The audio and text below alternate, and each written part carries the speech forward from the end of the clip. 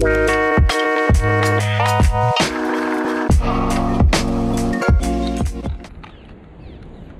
trying this dual Realis 130SP jerkbait. This is the D shad. Get anything right here.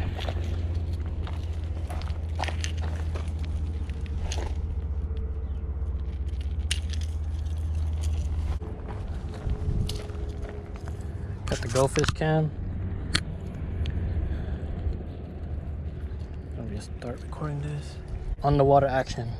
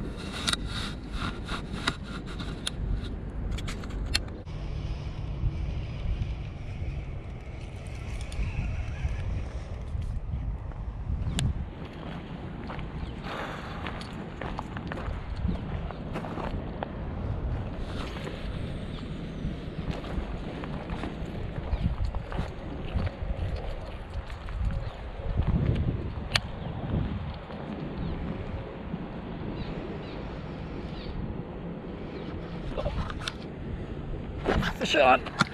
Yeah. There you go. Got the recording.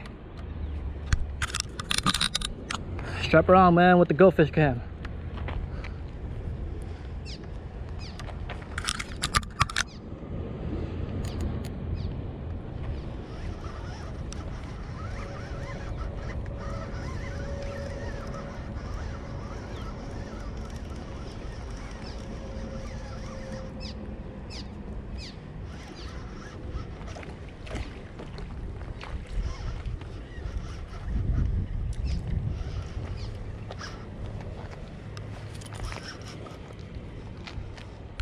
Strap her on, guys, strap her on.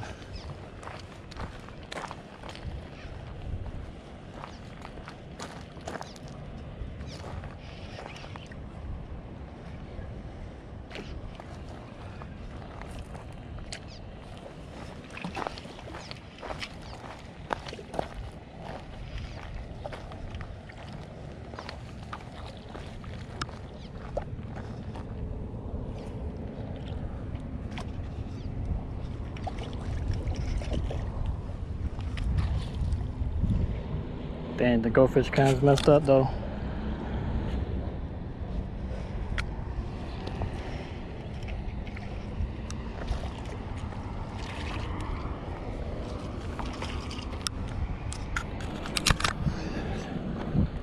Let's go, guys, let's go.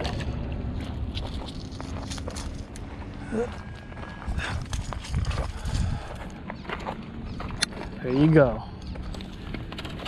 Oh man, this thing got messed up right here. Hopefully it caught that when it hit it. Man, this is a nice one. Look at this.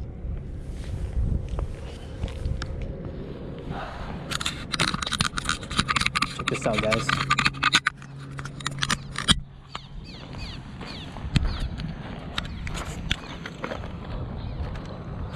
Look at that. Nice striper right there. Yep.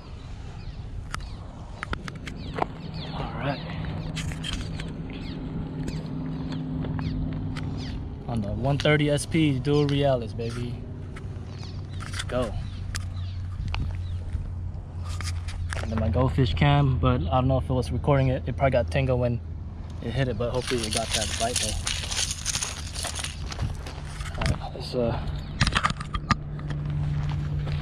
Ooh, look at that. That's for sure. Super size already.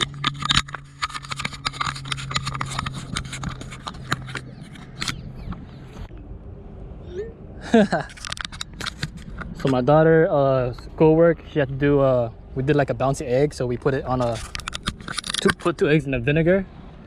Put vinegar and put eggs. And then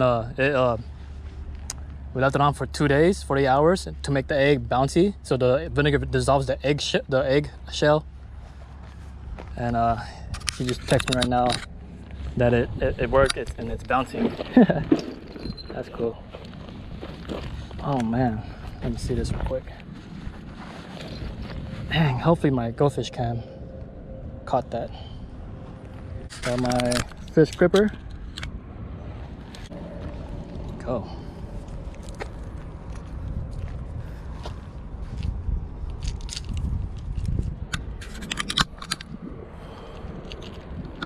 Look at that, guys. Bam. It's like 20 something right here. Let me see. And boom.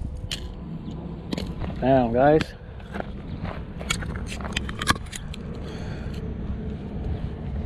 Woohoo! We out here. Nice strapper right here. Let's see how much and guys, look at this. This is like probably, what do you think? Probably like more than 20 something inch for sure. There you go, guys. Just need one more, then we limit out. Right there. 20 inch. Tail. Let's go, let's get it. Boy, strap her on. Yeah.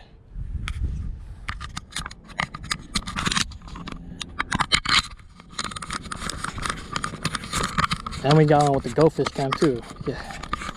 Hopefully we got good footage on that one. I'll upload it for you guys. I know it's hot, but this time I came prepared. I want to let you guys know that I'm not gonna get sunburned like last time because I got this bad boy right here. Sunbun. Look at that. Ready on my arm, man. I'm not gonna get sunburned again on this at this spot again. So let's get it. So we got it on the 130SP right here, the D shed.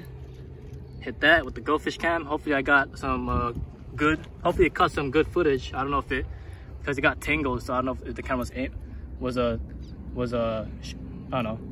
was recording the fish fighting and all that. But we're gonna switch it up now. All right, and I know, guys, I know from a previous video, some of you guys were like, this is off limits. But yeah, you know what I mean? I'm still here and nothing happened yet. So I know it's a risk, you know what I mean? But I'm just trying to get my quit limits and I'm out of here. But so far, so good. Yeah. If you guys are new to the channel, hit that subscribe, hit that like, hit that notification bell for more content like this, all right?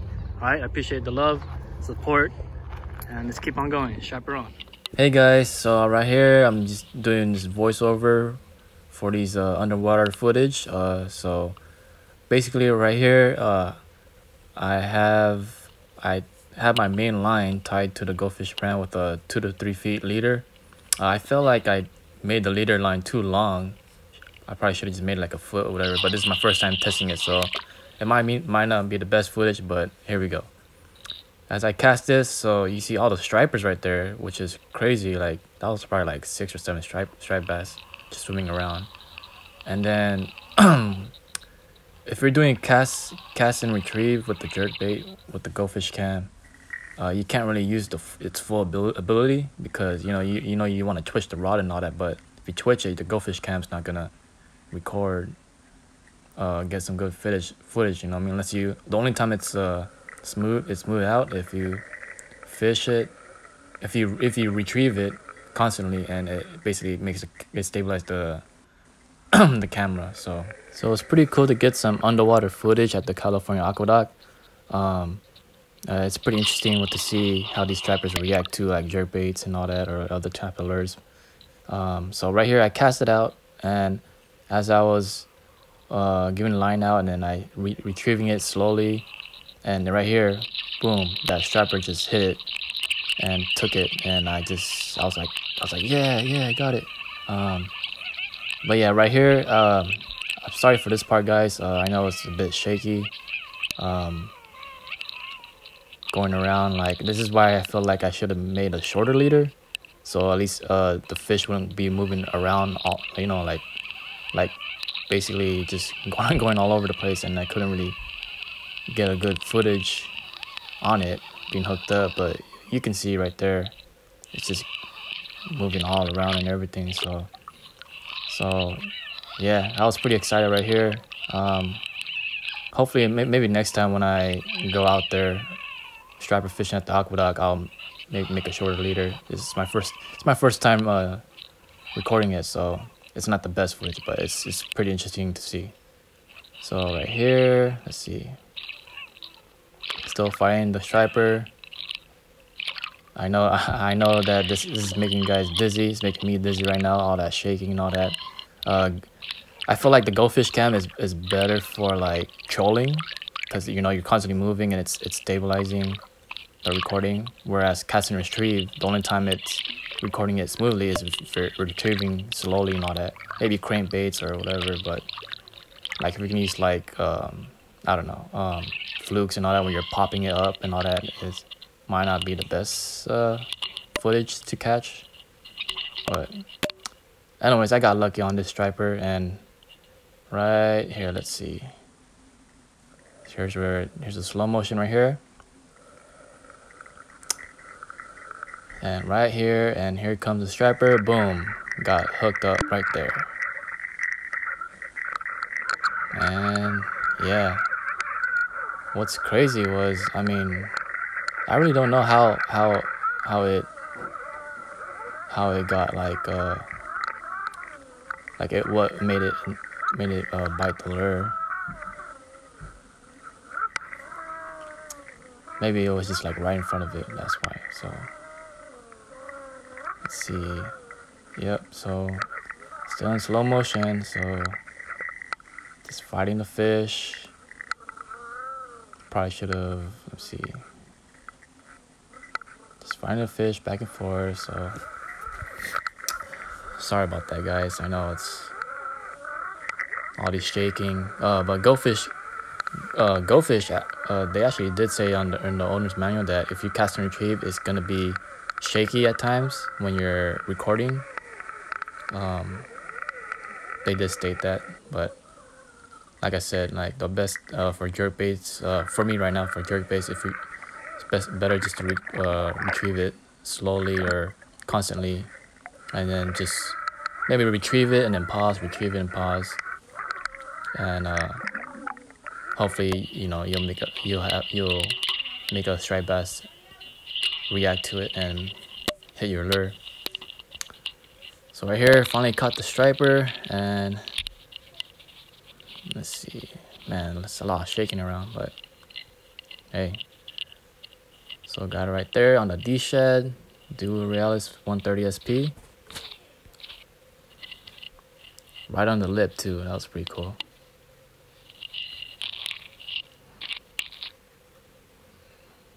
Alright. Let's see.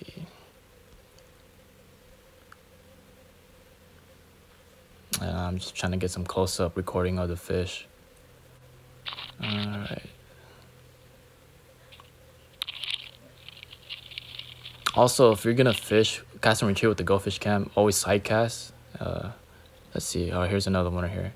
So I switched it to the prism shed, and as you can see, there's a lot of striper just in that water. Some striper were kind of curious about the prism shed, but then they weren't committed for some reason. Like they'll go up to it and then they'll just turn away. I don't know if it's because I'm not retrieving it or jerking it or whatever, but even though, I mean, it's pretty cool to see that there's activity down there. And this is actually at the pump, the check gate, and the pump was on, so maybe that's why the strappers are around. Okay, here we go.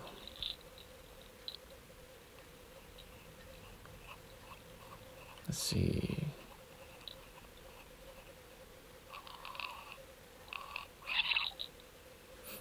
What's funny was this, when I switched to the prism shed, I did not catch anything. I only caught one striper that day, which is on the D shed. But it's just crazy to see that there's still striper down there, but they just, oh, there's a big one right there. That one was curious. And I could tell that all these stripers are like keeper size too, at least 19, 20 inch or more. All right, and they're just curious. I think this is why you gotta. I feel like if I was to keep the D shed, the first one, I probably would have got another one. But look at that one right there. That was a big one right there. He's trying to see what that is. I just feel like maybe none of them wanted to attack it because I wasn't jerking it or whatever.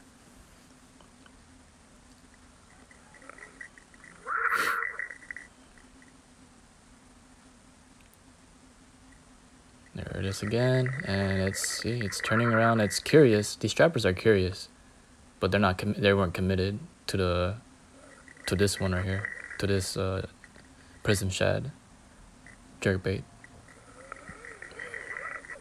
Sorry guys. I mean, I'm just going with the flow with this voice recording thing, so I might pause and then start talking again. So let's see.